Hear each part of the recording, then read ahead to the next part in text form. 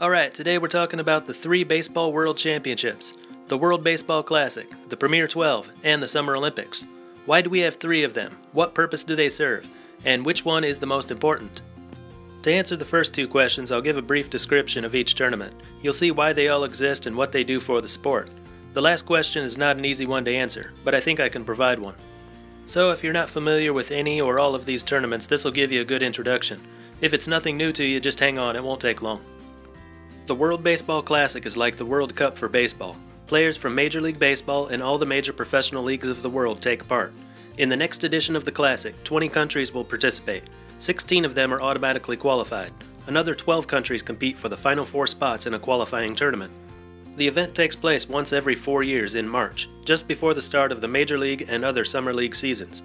It lasts about 3 weeks. The final round always takes place in the US, while the earlier rounds are held at different locations in the Americas and East Asia. What's good about the WBC is that it's the only tournament to feature Major League players, so you see more talent in the WBC than in any other international baseball tournament in the world. Also, the WBC plus the qualifiers includes 28 countries, so it's not just limited to the top baseball playing countries of the world. Any country with a national baseball team can realistically aim to be a part of this event. The timing of the event is an improvement over previous international baseball tournaments, in that it doesn't take place during the Major League season, so players can participate if they choose to. But the timing is still a big problem. Major League players, especially pitchers, have been reluctant to play in the WBC. Throwing hard after 3 months of rest is not only hard to do, it can be dangerous, so there's risk of injury just before the start of a 162-game season. Therefore, no country ever gets all of its best players like they wish they could have. But it is a popular event, and the winner is given the title of World Champion. An often asked question is, why don't they just call it the Baseball World Cup? Well, when the WBC was created, there was already an event of that name. The Baseball World Cup was held every 2 years from 1938 to 2011, and did not include players from MLB, NPB, or any other top-tier professional league. Never a popular event, the Baseball World Cup was discontinued in favor of the WBC. Nowadays, the title Baseball World Cup is only used for the WBSC's youth tournaments. Not sure why they settled on the name World Baseball Classic, but with the acronym WBC being so commonly used, they could change it to World Baseball Cup or World Baseball Championship and no one would really notice. With baseball not being an Olympic sport, this meant that the WBC would be the only world championship and it would only take place once every 4 years. To fill the void, the Premier12 was created. The Premier12 comes every 4 years, 2 years after the last WBC and 2 years before the next. Only the top 12 countries compete, so it's very competitive. In every game there is the realistic possibility of an upset, and blowouts are not as common. It includes players from professional leagues like NPB, KBO, CPBL, LMB, and the farm teams of MLB. The one shortfall of the tournament is that there are no Major League players, so it cannot claim to have the best players in the world. In this way, it's like baseball and the Olympics used to be, a competition involving the best players outside of Major League Baseball.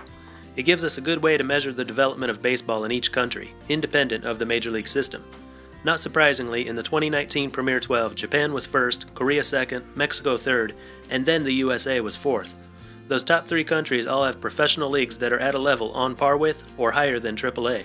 Countries that have all their best players on Major League rosters don't fare so well in the Premier 12. In 2019, it served as a qualifier for the Olympics, with the top finishers from Asia and from the Americas receiving an automatic bid. And that brings us to the Olympics. From 1992 to 2008, baseball was a medal sport in the Olympics. It was scheduled to come back to the Olympics in 2020, disappear again in 2024, and probably reappear in 2028. So it is, at best, an on and off Olympic sport. The 92 and 96 games were played by teams made up entirely of amateur athletes. From 2000 to 2008, professional athletes took part, but not Major League players, so the talent level was similar to the Premier 12. The best thing about having baseball in the Olympics is, it's the Olympics. It's the event that every sport wants to be a part of. With more than 200 nations present and the whole world watching, there's no better place for the sport to get exposure. But the Olympics only had room for 8 teams, meaning that a few of the strongest countries were always left out. And of course the timing was always a problem. So that's it. The Olympics is the Olympics. The WBC is the world championship for baseball. The Premier 12 is there because the Olympics aren't always there. Which one is the best? Let me make an argument for each one. Each one has its advantages, but there is one that's clearly more important than the others. As a baseball fan, my personal favorite is the Premier 12. Many reasons for this. One, it's got the perfect number of teams. When only counting countries that are good at baseball, that can fill a roster with talented players, the number comes to about 12. 8 is not enough. 20 is too many. It takes place at the best time of year. In November, the championship series for all the summer leagues are behind us. Long winter ahead of us. The WBC competes with spring training. The Olympics take place during the season. And baseball at the Olympics is overshadowed by so many other sports. With the Premier 12, the baseball world can focus on this one event. Nothing big going on during or right after it. No major league players participate, that's true, but if I want to see two teams with lineups full of major league players, I'll watch a major league game. In the Premier 12, we can see countries like USA and Dominican Republic with rosters full of players that'll go on to play in MLB just a year or two later. In the tournament, they're facing competition that's often higher than AAA, and it's good to see how they perform. In the 2015 Premier 12, the Japan team featured Kenta Maeda and Shohei Ohtani. But if you ask baseball fans in those 12 countries, most will tell you the WBC is the best one. This is the one and only tournament where countries can dream of getting their absolute best players to represent them. Even if they don't get all those players to participate, their WBC team is certain to be stronger than the national team they put on the field for any other event. A country's performance in the WBC doesn't exactly reflect their standing in the baseball world, but it does so more accurately than other tournaments do. The WBC has been played 4 times and crowned 3 champions: Japan, Dominican Republic, and the USA, the countries you'd expect to be at the top. In contrast, the top team in Olympic baseball was Cuba, because they were sending their best, while other countries were sending minor leaguers or amateur players. But outside of the 12 or so countries that sit at top of the baseball world, even for those who do participate in the WBC, almost anyone will tell you that the ultimate prize for their national baseball team would be a gold medal at the Olympics. Even if Olympic baseball is not the ideal competition, the prestige of the games is what makes it so important. Unlike soccer's World Cup, the WBC can't get the whole world's attention. Most countries of the world still don't know much about baseball, so the game needs to be put out there for everyone to see. The Olympics is that one time every 4 years when people take an interest in sports they'd never seen or heard much about before. It's also a time when people notice countries they never thought much about before. Governments of the world know this and will only provide funding to Olympic sports. For a lot of countries with fledgling baseball programs, without any government support, they can't become serious competitors. The benefits of Olympic inclusion could be seen in the early 90s when baseball first became an Olympic sport.